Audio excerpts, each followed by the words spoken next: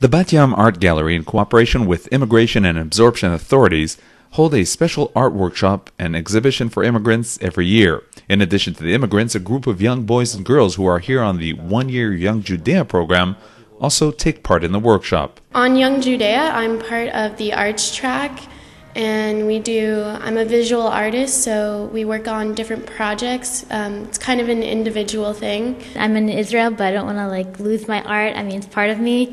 I'll take it anywhere. And I'm in Israel, and I want to experience the art of Israel and add to it with my own. And for me, my postcard is a way to remember it also. When you're here in Israel, what does that do to your art? What does the spirit of Israel do to your art? What do you feel? How did it influence? Israel, I like photography, and Israel puts a whole new perspective on what I like to take pictures of and what I find inspiring. I'm very inspired by the culture and by the people.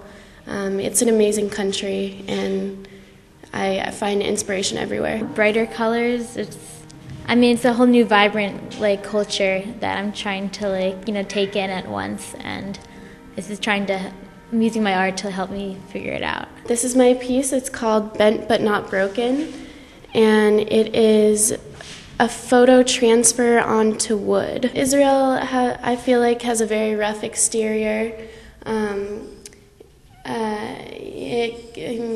Some of the things Israel does and things like that are attacked by the world, and not everyone really understands, and they go by what they hear and not about the facts. But still, the people of Israel, Israelis are very strong and very prideful.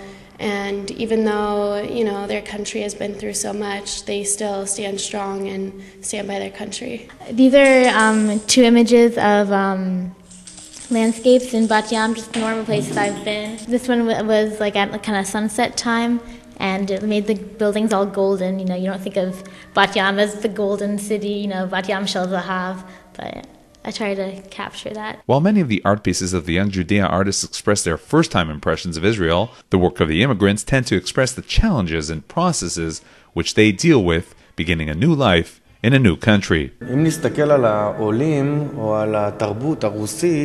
we take a look at the immigrants and the Russian culture, we notice that in their family photo albums they can mostly be seen dressed up, standing in poses with impressive backdrops. No one would dare to be photographed with slippers on the couch, on the bed, and what the photographer Maria does is take pictures of these families in their homes, in their safe area, and she exposes them to the camera, and they look directly at the audience, and this is a sort of courage. Artist Aaron Kravitz was born in the Ukraine and immigrated to Israel, and unlike other Russian artists with the European style of gray, blue, purple, dark skies, suddenly here we can see how he's dazzled by the desert sunlight we have here in the summer. This is something that some of us are used to. An Israeli artist uses different colors. With him, this is very strong. זה לא נראה כל כך אצל הצייר הישראלי. הצייר הישראלי מתעסק עם גוונים אחרים לגמרי. אצלו זה מאוד מוגבר, אפשר לראות את זה.